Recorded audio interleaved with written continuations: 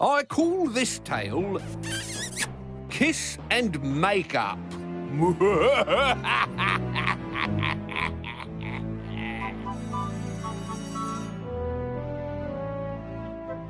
Like every other girl, Holly Hotlips had a crush on boys, but none of them would kiss her. "Why not?" she said. "Don't you love me?" "No," said Harold Seagoon. "You're far too young to be kissed." "How old do you think I am?" "6," said a snotty junior. "I am not 6. 100 then?" "10," said Harold. Holly was 11, so she didn't say a word. That night, she cried into her pillow until it was damp. "You know what your problem is," her reflection told her. "You need to look older." Never trust a reflection. A reflection is a vain, insubstantial thing, only concerned with its own appearance. It cares nothing for the hurt it might cause, as this story proves.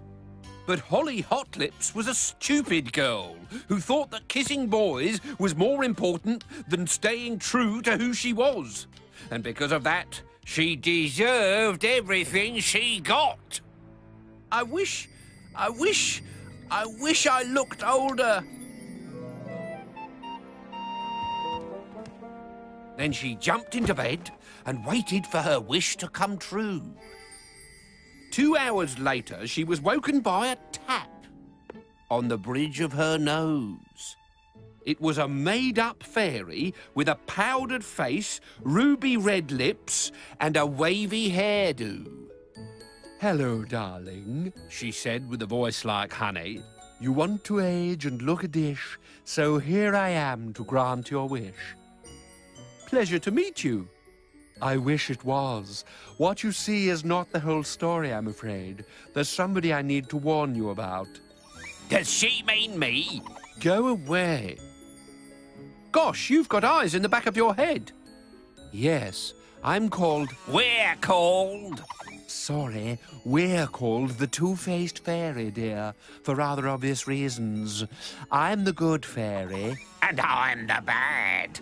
Well, who wouldn't be looking backwards all the time? Nothing to look forward to.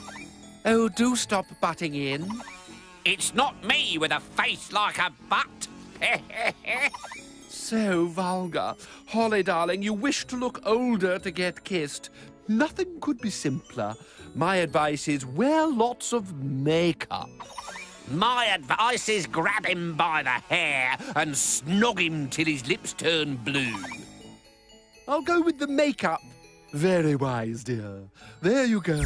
Now, should you need me again, write help on your window with a lipstick, and I shall be by your side in the twinkle of a glitter wand. Twinkle, twinkle, little fart, from whom I wonder did you start? Me!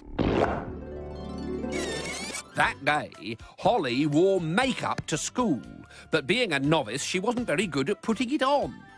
By the time she had finished, her face was bright orange, her eyebrows were blue, and her lips had spread sideways to the very tips of her earlobes. But Holly thought she looked older. The fact that she scared small children on the way to school... It's a monster! And greengrocers tried to polish her head and pop it in their fruit displays... Sorry, love, thought you were a tangerine. Did nothing to dent Holly's belief in her own gorgeousness.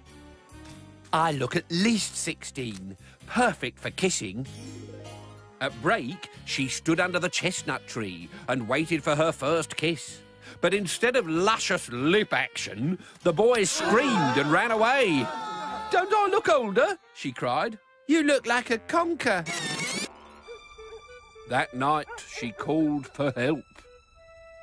"Well, it's obvious," said the good fairy. "You weren't wearing enough makeup." "You mean I should have been wearing more?" "Heaps more, darling. The more you wear, the older you look." I'm wearing loads. Have you always been bad? ever since a witch stole my face and gave me hers instead. You think I like this ugly old mug? I'd give anything to change it. Don't get her started. Now, we're here to make you look older, so... I'm not. I'm here to get a new face. Don't get nasty, dear. You'll scare her. So, tra-la! Now, pop that lot on tomorrow, and I guarantee you'll be fighting the boys off. So the next morning, Holly tried again. Oodles of foundation, lashings of mascara, rubbings of rouge, and half a tube of lipstick. Oh, hi. Now let me guess, you're 22. It still didn't work. But I look older. You look ugly like an old witch. Being told she looked like an old witch brought Holly to her senses. She had been duped by her reflection. She didn't need to look older to get a kiss. She didn't need makeup. She just needed to be Holly. I wish I didn't have any makeup on at all, she cried. And when she got home, her wish had been granted. There was a note on her bed, signed by the good fairy. Sorry makeup didn't work. Even good fairies can make mistakes. Please accept this free pot of vanishing cream with my love. Use it to take your face off tonight. P.S. Good luck with the snogging. What a nice fairy she is, thought Holly, as she rubbed the vanishing cream into her face and removed all traces of makeup. But when she woke up in the morning, Holly Hot Lips got a shock. When she looked in the mirror, nothing looked back. The vanishing cream had made her face vanish. Help! What vanishing cream? Said the good fairy. I didn't give you any vanishing cream. No, sniggered the bad fairy. I did.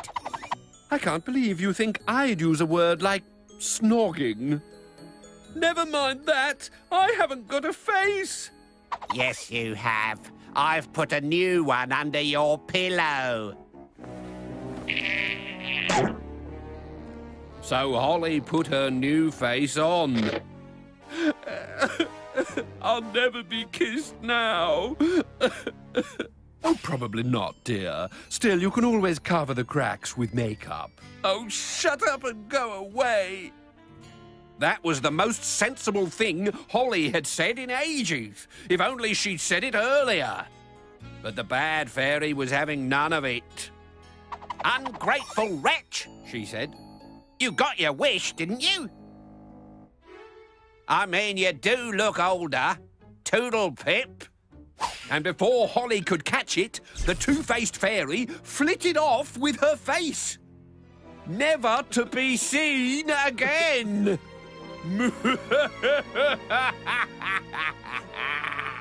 We're going this way. No, we're not. It's my turn to choose. It's always your turn. Stop pulling my hair. I can't see where I'm going.